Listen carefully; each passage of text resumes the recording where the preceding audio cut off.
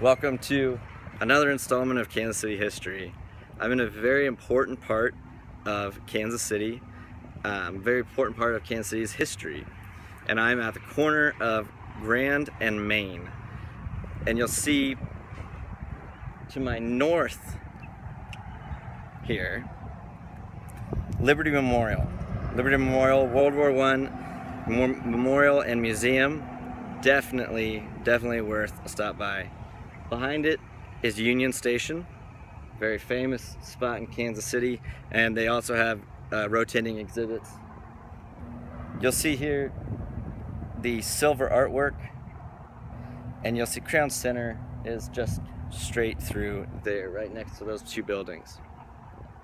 To the east of me, right through there, is Old Union Cemetery, and Union Cemetery is a treasure. It has a walking tour and some great historical figures in Kansas history, Kansas City history, like the grave of Alexander Majors, one of the three founders of the Pony Express, and George Caleb Bingham, a very famous painter, as well as some people who are involved in the Kansas-Nebraska Act, the bogus Constitution of Kansas, and whether we were going to be a slave state or a free state, and some governors of states as well.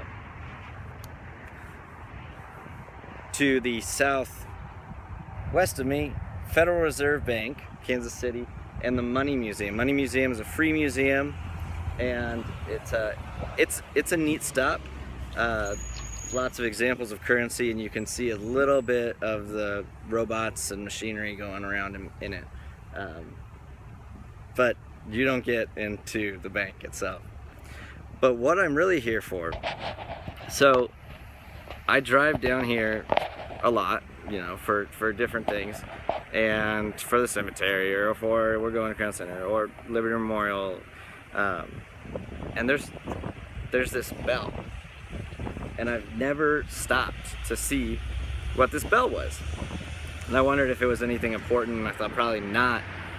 Well, turns out this is something really cool. To the south of this bell, so right behind it, was St. Mary's Hospital. St. Mary's Hospital was established by the Sisters of St. Mary, now the Franciscan Sisters of Mary. And the stone down here is the original cornerstone from that hospital, laid October 13th, 1907. The hospital itself was dedicated May 18th, 1909, which happens to be my birthday, just a few years later after that. And the hospital shut down February 11th, 1988.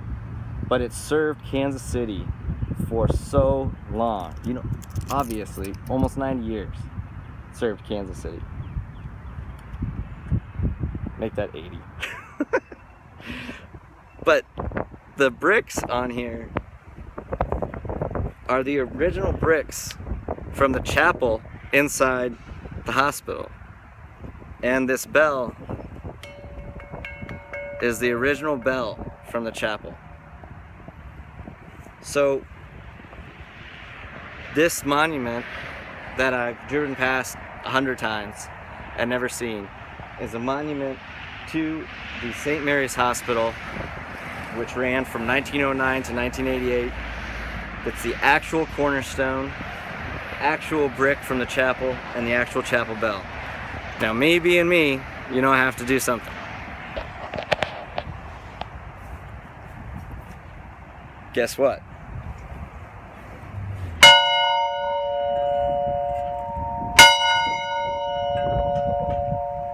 It works. That's right.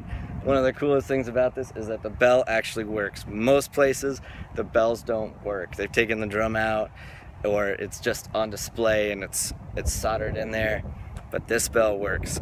So, Grand and Main in Kansas City, Liberty Memorial, Federal Reserve Bank, Union Cemetery, Union Station, Crown Center, and a monument to St. Mary's Hospital. Come down. If you're ever down here and you see it, give the bell a ring. Why not? Wake up the Federal Reserve. This has been another installment of Kansas City History. Thank you for watching. I hope you liked it.